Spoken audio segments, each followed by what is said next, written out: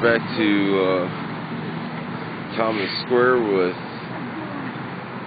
Occupy Honolulu. This is day 157 and raid 13. Yeah, they're back again. Today they're actually,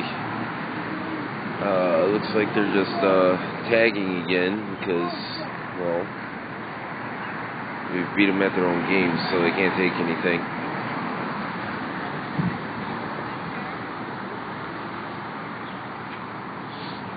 Looks so nice on YouTube, I tell you.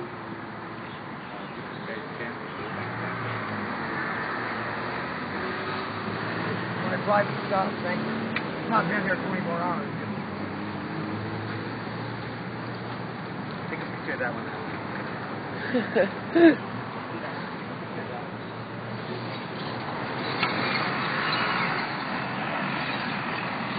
No fun done. Get her done, no fun done. That's a pretty tame nickname. I don't know, I think we need to zoom in on him. That's kind of an invasion of privacy, just to wander up and start taking pictures of people's private property and stuff. I don't know. There was no reason to constitute.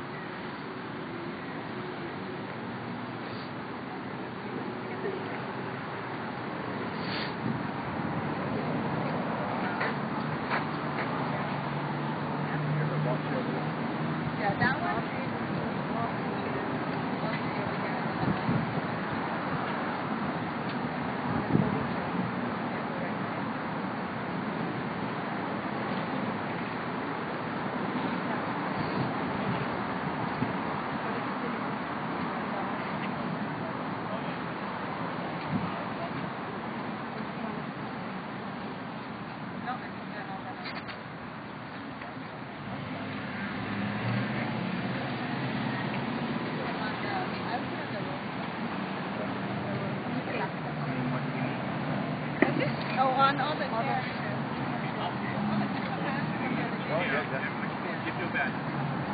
So, listen, you going to be at the board meeting on Thursday?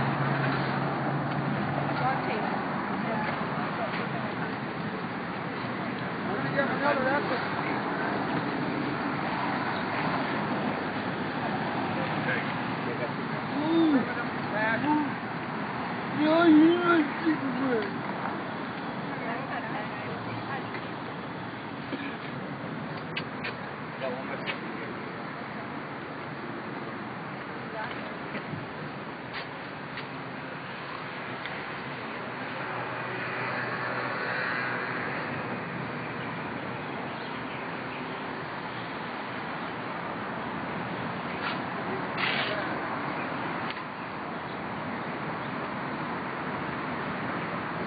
Oh, that was just nasty. Now we got to transfer bodily fluids. What the hell? If you can't break tape, then bring some freaking scissors. Really? I didn't think Hawaii was made up of hillbillies. I don't know what the fuck that... What the hell?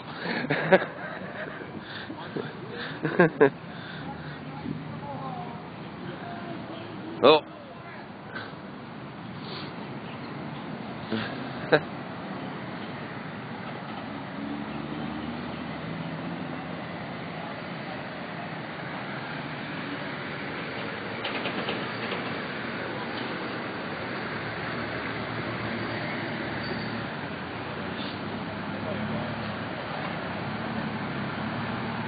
Well, the raids are much quicker now since they can't just take anything.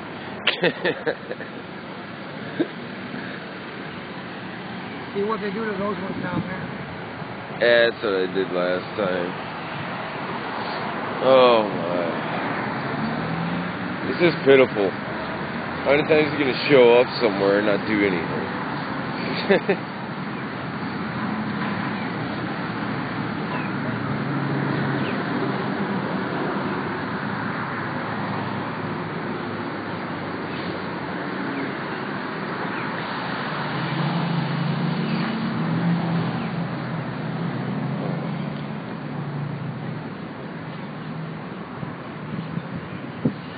Okay, so now we're in, like we always do, they start chasing down the houseless.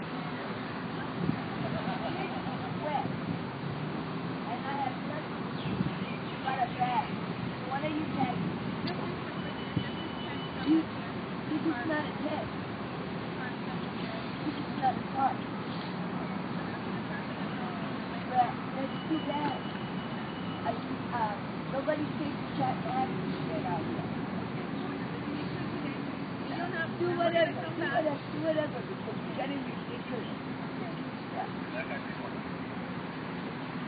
I'm gonna,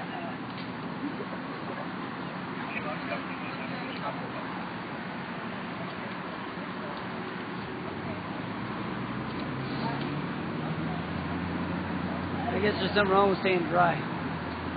Well, no, it's just easier to harass someone than it is to help someone. Yeah, it's true. People look home because you people guys without. make me sick.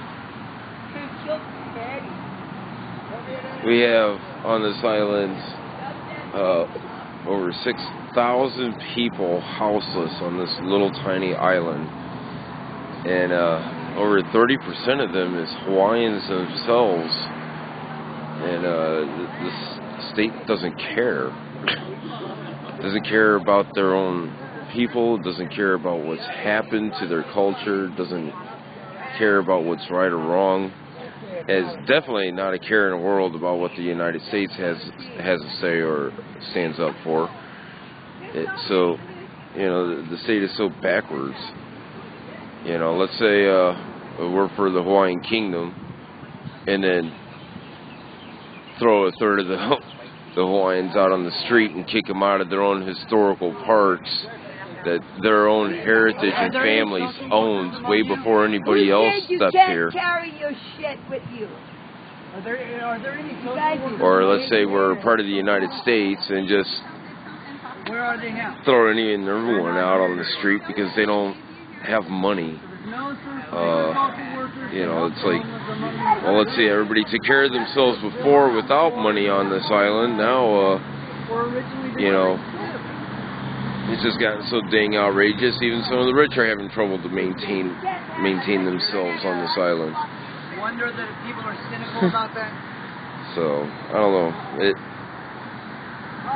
The government officials here have got to figure out whose side they're on and what they're here for. I mean, the only thing I can see that they're here for is corporations. Like, they just got done paying millions out so they can bring affordable housing to the island.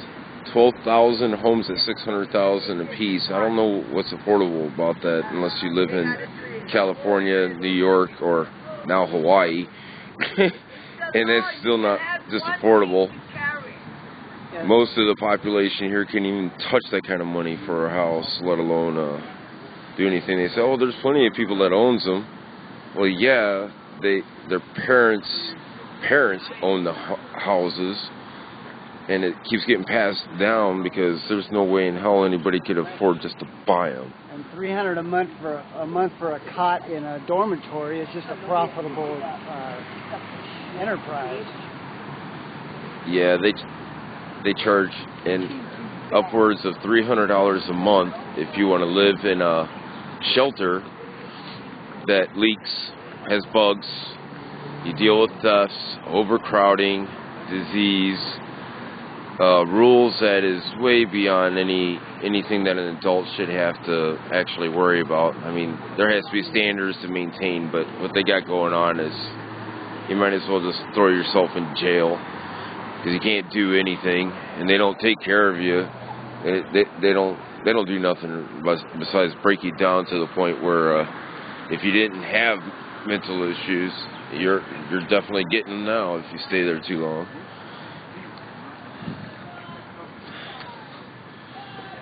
Oh, hell. Overall, just taking a grand little tour. This is the most pitiful thing I've ever seen. Now, see, look at, we're using standard cars now. Another Ustreamer. Hey, Pineapple Glitch. I got to point out, don't have any video They don't have Twitter. Right. But we're using normal vehicles to drive up on. You guys are wearing more.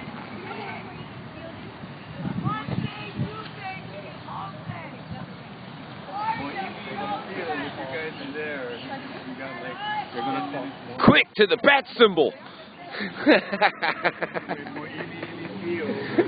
If you're there, if you got Twitter or something, let people know. Okay, grab the stuff, and don't store it.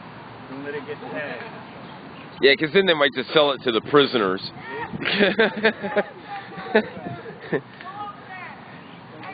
I mean, so far we've proven their system to be corrupt. They've yeah, they sell stuff in their prisons. They keep stuff for themselves. They conveniently lose stuff. You have a good one, man. All right, you too, bro. Take care. You too. I mean, now it's like that. I mean, these officers here wasn't trying to pick on anything, but it's the whole system here is just jacked up. They got yeah. They didn't. Okay, wait. I'm gonna ask right now.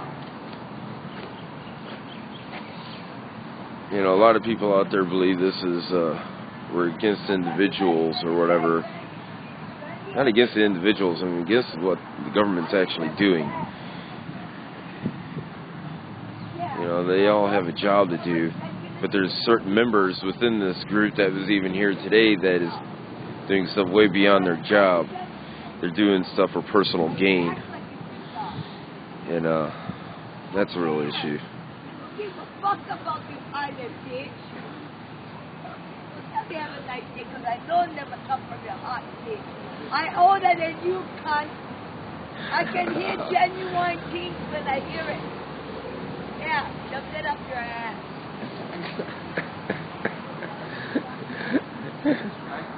Oh, jeez.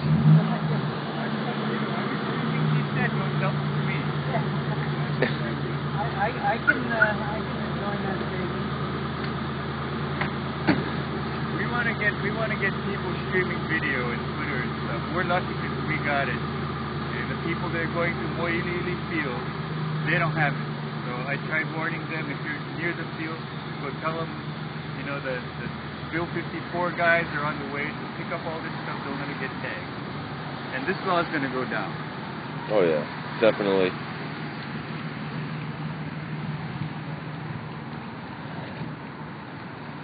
And the way it works is that it's not in the criminal code. So police come, but they say they're just here to shoot the truth.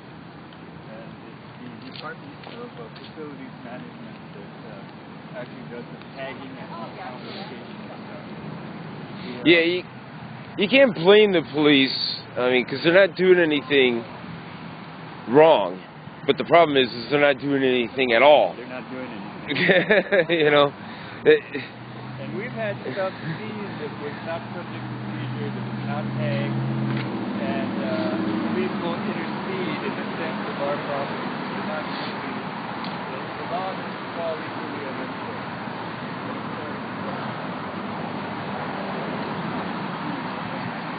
What the hell? Sorry for getting here late. I just left. I was like halfway up the hill with like microphone. So what? I just walked up the street. Oh. I had to walk back down. Good exercise. Still haven't been here for a raid. This is just another tagging. This is just Well, how come they didn't take stuff? well, no. See, now you got to understand. This is definitely the starting of another raid. Right. I mean, it was a finish. Raid. They already know they can't take anything. They're done showing up here with all their equipment because it is costing them too much. So, we're starting on raid 13 now. It's just the first part of it. They finished it off because they came back 24 hours later, and yet again, they can't take stuff. This makes the third time that they've come to raid. To where they were going to confiscate stuff and hasn't been able to. Oh, they probably saw the red tents and they just decided to tag red tents along with blue tents so they can take it all next time. Well, that's what they're trying to do. I mean, but it's not very effective. I got a problem with what they were doing to this gentleman here. I don't want to, but him being mobile with his own equipment, he had a tent on his hand dolly. Isn't that what you call this? A hand dolly? I believe that's what you guys call it, right? A hand truck or a dolly? Yeah, this hand dolly, he had a tent that's on there with a few of his other items, and they decided to basically tag him because they didn't like the fact that he had items on there that they would want to claim. Well, sorry, it's mobile. There's nothing illegal about carrying stuff. Yeah. So that was a personal attack on him. I felt that. I mean, there's no legal right for them to go chasing someone down to try and give them a tag to warn them of something that he can legally do no matter what anybody has to say. You know, I mean, it's definitely within natural law to believe that you have the right of mobility. Natural law says you have the right to your own things. Whatever, you know, these guys are idiots, and that's where Wesley Chung, he was the aggressor for that one. That's the problem that we have with them. You know, and then you have the PD that does nothing about it. They feel that chasing people down and harassing them is legal. And then you ask them, they're like, well, no, it's not. Then why y'all allow it? That's where the problem lies with the local police department, is that they're trying to keep their hands clean the whole time. You know, they're not going to do something, because, I mean, a lot of them actually have some respect for us, but at the same time, they have their jobs to worry about. So I know they're under some weird things, but yeah, somebody's going to have to start stepping up and doing something here. But, you know, I guess that's why we're out on the street, is because we started to step up. So, you have anything to say? Earlier you started to take off about, the domiciles, and what's your whole outlook on this? Well, I have a number of opinions on the whole subject. For them to tag the tents, it's just conspiracy to come back later and commit the crime of taking people's domiciles, taking people's property. There's not much to say to their tagging today. You know, that isn't a crime in and of itself. It's what they're setting up to do that really angers me. It shouldn't be taken from the least fortunate in society. They use a whole bunch of money and labor, and then they go home to their nice homes, and they don't really care. I noticed they didn't have any social workers with them today. No, they promised yesterday that there would be someone that was here today. They did make that promise? Yeah, they made a promise yesterday. Well, Bill 1129, Bill 54, and Ordinance 1129 both state that the main purpose is to help the homeless, they make the claim that they are here to help the homeless. There wasn't a social worker in the whole bunch. Nobody helping direct people to appropriate social organizations. No offers of assistance for the homeless. They're just setting up to take homes away from people. You know, what little shelter the homeless have, they're setting up to take it away. Right. It's shame. Have you heard what's going on in Wall Street lately with the houseless and some of the occupiers? They've taken to the sidewalks also, and basically the same thing as what we're doing it here, but they've taken to extremes where they're actually right up against the buildings. And found out if it's still a walkway, it's a public right-of-way for travel. There was a federal judge that said that it is freedom of expression, which is freedom of speech, to sleep on the sidewalks. And with freedom of travel on a public transportation way like a sidewalk, doesn't matter who owns that sidewalk. it was meant for public use, they had the right to sleep there, and they're sleeping right up against buildings now. Well, it's not very comfortable, but it is positive from one aspect, is that they're going, especially if those buildings are banks or some of the institutions that are responsible for putting this country in this mess, some of the large corporations that are, and the corporate atmosphere that's responsible, the sociopathic corporate atmosphere that's responsible for putting much of us in this mess. Sociopathic, there's no empathy for people in a corporate profit mode. In the corporation, all there is profit mode. You know, that's the one goal. There's no judgment center in a corporation. There's no empathy for people. That all falls by the wayside when everything is for the end of profit. And all right, that's well, why we're out here. That's what capitalism is. Capitalism is based off of profits and the freedom to rise and fall, no matter big or small. But they have no section in there for humanity. You know, like some of the more socialist type of countries, even though they're capitalists, they say humanity's number one first. You know, a piece of the pie is given to humanity before anybody can start doing anything. You know, and that's what America differs. They make capitalism perfected, and we're seeing that today as you know, the difference between the poor and the rich is gaining more, you know, a bigger and bigger distance between each other. Capitalism never even pretended to be about people. I mean, the word capital is another word for money. It's building money off of money. So capitalism is no way to treat people. Capitalism is just about making money. If you let capitalism run our country, then it's completely sociopathic, because it's anesthetic to the purposes of the people in so many ways. We're seeing one of them right now. What would you do different than if you were a city, you know, or a small town, or, you know, a country, whatever? It doesn't matter. What would you do to try to solve the problem with the houseless, while giving respect to the people that was lucky enough to have a good enough job to afford 600,000 plus homes? Where, you know, I mean, as we know, the average home on the island is around $1 million right now. Well, like I stated earlier, there were no social workers among these cops here today. Nobody here to help. This was supposed to be a preparatory meeting. Okay, but they're not preparing to help people. They're preparing to make them more homeless than they already are. Okay, there should be people, maybe 5 social workers. I mean, there's, especially down the way there's genuine homeless people who need help. They need a place. They need a starting off point, and there's ways to do that. The city's not even pretending to do any of that. Okay, there should be, like I said, social workers, people to direct them to a way to get out of the mess. Because just taking their homes isn't going to make them not be homeless anymore. That doesn't make any sense. Well, it creates thieves.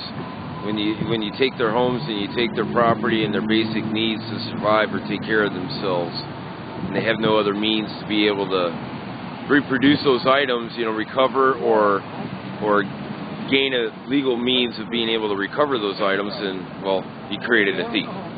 There's nothing more cynical than taking from the least fortunate in our society. Right. It's just shameful. Yeah. Well, you know, I mean, they say they're fixing the problem, though. They say that there's less homeless seen. But, I mean, do you believe that they've actually gotten people off the street? They don't have to see the unfortunate on the way home. Is that a positive step for society? That people don't have to look at what's going on. People don't have to look at what our capitalistic corporatism is creating. It leaves people behind. The bigger a corporation gets, the more they're likely to ship jobs overseas. Okay, but in our system, capitalism, building money off of money, building money off of existing money, the more money you have, the more you can build upon it. It completely leaves the people behind. especially the least fortunate people. Okay? Capitalism is no way to run a society, and yet that's what we're doing. Thanks, sir. Right. Doug, do you happen to remember the name of the senator that has his personal bank account in the Central Pacific Bank? Yeah, Dan Inouye. Inouye? Inouye. He's the senior senator from Hawaii, a very senior senator. Central Pacific Bank, is that what we're talking about? Yeah, well, I wanted to bring up what he was talking about. It goes along the lines of what we have for a senator, where it's been rumored, I guess you want to say. It hasn't been fully confirmed because, of course, he is going to get out on national TV and just publicly tell everybody, but, you know, it could be that it's rumored that his plan is to basically, and along with other people of power, is to get rid of all the people that don't have money, that can't afford $1 million for a home, that can't afford to drive their Porsches and nice cars and this and that, and just get rid of them so they create a society of just the rich here in Hawaii. Right. Actually, Hawaii has the highest average home loan amount, close to $700,000. Median price of a home in Hawaii. I'm going to move over. The lighting's all screwed up. You can't see it. Is upward of $600,000. And that doesn't necessarily get you the actual property, because we have a system called leasehold, which means you're really renting the property. For that, you get a house for $670,000. If the pay here were equal to that, then it'd be okay. But of course it's not. You know, tourism creates a lot of service type jobs, maids and waiters, that kind of stuff. So you know, there's no equity in that. The thing with Dan Inouye and Central Pacific Bank is that they originally didn't qualify for TARP, Troubled Assets Relief Program funds. And then, so goes the story, which I believe, but I can't say it's fact. Dan Inouye makes a phone call that says, "Well, this is my bank, bro. You know, you gotta tarp it out." So it's got $135 million, which is actually small under the TARP program. What they did is they sell the stock to the Treasury, gave them $135 million. The Treasury just had to sell the stock, and they took a $60 million loss on it. So that's money that's gone forever, yet they have mortgages that they're holding, they're foreclosing on. To me, that seems very unfair. That's probably the hard thing for us to talk about. Well, that's my problem with the banking system themselves is, okay, so they were doing what, you know, is maybe an unethical way of business, but it was legal. There was no law saying that they couldn't do some of the stuff that they were doing, but it was just unethical. And for this guy, he's one of the banks that says, okay, he's actually worse in my opinion, because he knew he didn't qualify, his bank didn't qualify, and if it's true that he made that phone call because he's a senator and says, hey man, I need my bank, you know, to survive here, I like my bank here in Hawaii, and they take and give him, you know, these bailouts to help him out. I think to the Occupy movement is that there's too much influence of banks, that kind of financial sector, corporate influence on government. And there's none for the people on that other corner that don't have anything. They take their homes, but give millions to banks. Right. Yeah. It doesn't make any sense. I mean, they got paid. Well, you know, and then we had that one bank that the judge here in Hawaii ended up dismissing a foreclosure case because, I mean, basically, I mean, there's a bunch of riffraff that goes with it, but basically it was, he considered the whole process of what the bank's been doing all over the country as a game. Yeah. You know, and it was cheating people, and it was, you know, and he just wasn't having it. And I thought that was pretty good how he just said, you know, we're not going to allow it, dismissed it. You know, I mean, that was pretty stand up. I was glad to see that Hawaii, somebody in Hawaii with power actually stood up and said, for the little guy, and said, you know what? Oh yeah, yeah. He let it go. Basically, you know, about if I got the story correct, it's deals with insurance. The bank was already paid off, so they couldn't prove that they had ownership of the property anymore. Because as you know, if say you wreck your car and total it, and the bank pays, you know, the insurance company pays you for it, whose car is that now? Right. It's the insurance company.